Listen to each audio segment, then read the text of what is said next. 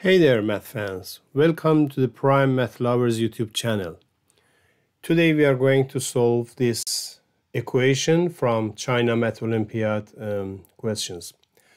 And it is super easy. We don't need to expand all the binomials one by one. So let's go and solve it.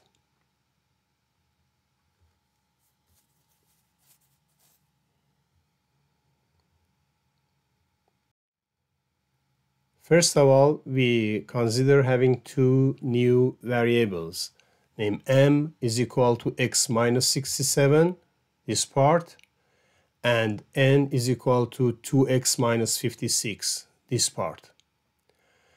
And for beginning, we we calculate m plus n.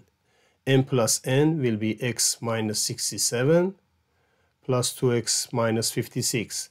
X plus 2x will be 3x, and minus 67 minus 56 will be 123. So m plus n will be exactly this part, the right hand side of the equation in the parentheses. So we write the equation down again, rewrite it. So this is m, it will be m cubed plus this is n cubed, it is equal to, and this is m plus n, so m plus n to the power of 3.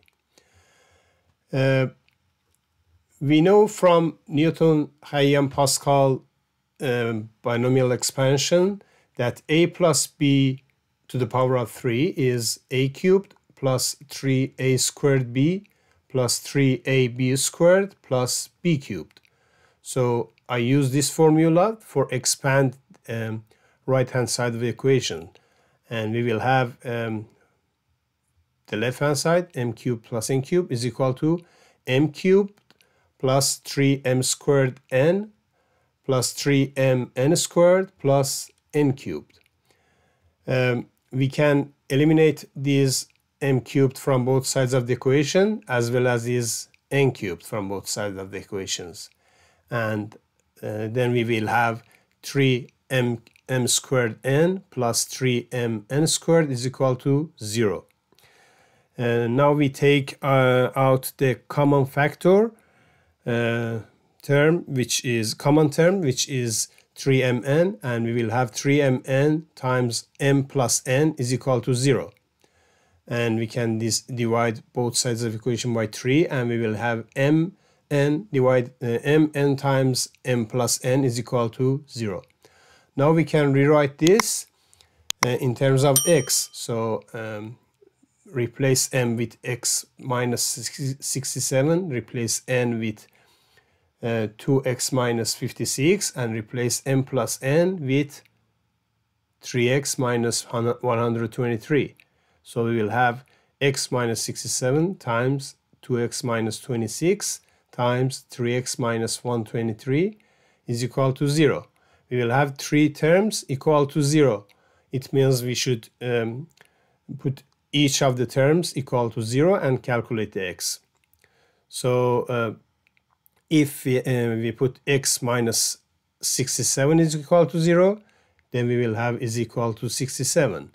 For 2x minus 56 is equal to 0, x will be 56 divided by 2, and which is 28.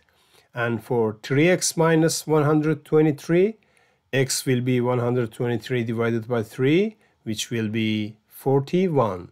So 67, 28, 41 are the answers of this equation, or the roots of this equation. I hope you had a blast watching the video. If you did, a thumbs up would be awesome. Don't forget to hit subscribe and spread the math love by sharing it with your friends. Thanks a billion. Wishing you an absolutely fantastic time, no matter where you are on this planet. Cheers.